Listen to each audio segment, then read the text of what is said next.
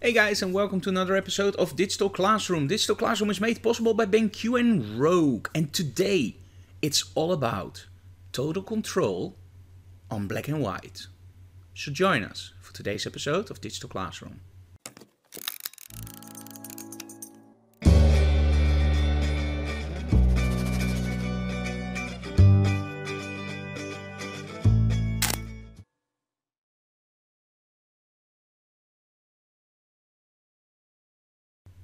Hey guys, it's no secret I absolutely love black and white photography. Now, most of the things that I do is actually in color, but black and white is just amazing. It's a mood maker. It just gives you a totally different, attitude to your images. Black and white, let me put it just simple, black and white rocks.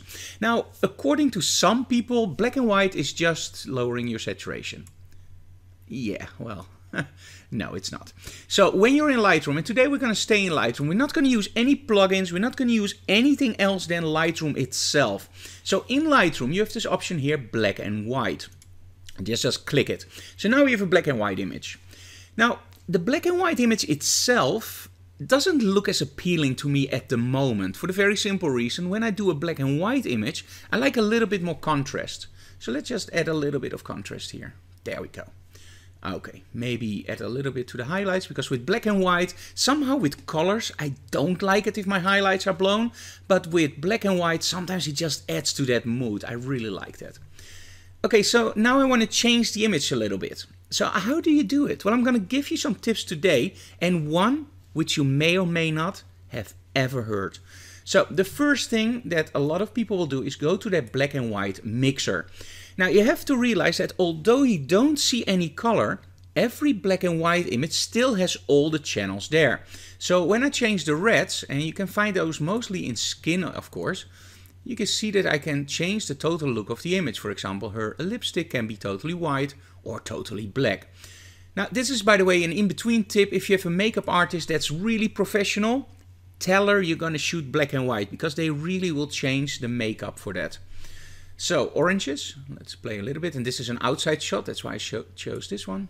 So yellows, for example with the trees, I really like this, and in her headpiece, of course the greens. So you can play with this a lot. And well, it's nice to play with, let's be honest. But let's say that you're a little bit like, hey, I like this, but is there another option? Yes, there is. Now let's go, and remember, it's always about those colors are still there. So everything today is based on those colors are in that image. Only you see them as black and white, so as channels. Okay, so let's go to curves. Now normally you will see here RGB. Let's just change that to, for example, only red. Now I have a lot of control on where those reds are going to change, and I can actually bring back a little bit of color in that shot, as you can see here. So you can play with this, and it's a pretty cool way to play with it, but in essence you're just changing colors and you're adding a little bit of tint back. So you can make some of those old vintage looks. And let's just reset that. Okay, there we go. Another one that a lot of people may or may not know about is actually here in your color temperature. Just look at this. Now I like the image as it is, but let's say I want to change it just a little bit.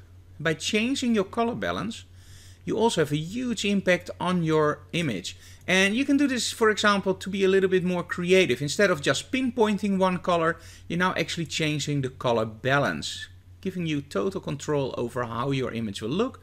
And let's say that you like it like this. Now you can always go back, of course, to your channel mixer and just mix it here a little bit more or less. So as you can see, black and white isn't just taking the saturation out. You have all these colors in your black and white mix, but if you want to do it a little bit more creative and add some color back, you can use your tone curves, like here. And for example, do it with reds away and reds in. So you can make that nice vintage brownish tints if you like that. Or you can even use your white balance for it.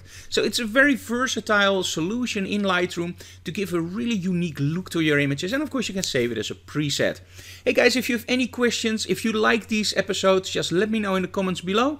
Most of all, subscribe to our channel, hit that bell button, and of course tell other people about it so we can grow our channel. And again, many thanks to BenQ and Rogue for supporting Digital Classroom. And I can already tell you, BenQ is doing it for another year. So for another year, we can give you digital classroom live streams and digital classroom tips. So BenQ, you rock. Hey guys, that was it for today. Thank you so very much for watching and see you again next time. Bye bye.